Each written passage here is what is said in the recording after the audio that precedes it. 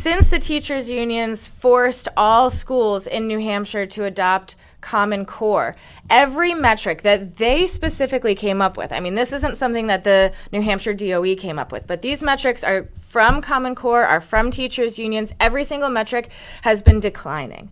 Students' literacy in reading, students' literacy in math, across the board in New Hampshire has been in decline in the last 10 years. And there are a lot of reasons for this to come about, and we can have a discussion in more detail about why that might be. But the solution is not more of the same. Right. The solution is competition. And we in New Hampshire have an amazing school choice program, and I think that allows for competition for students and for families to find ways that learning works for them.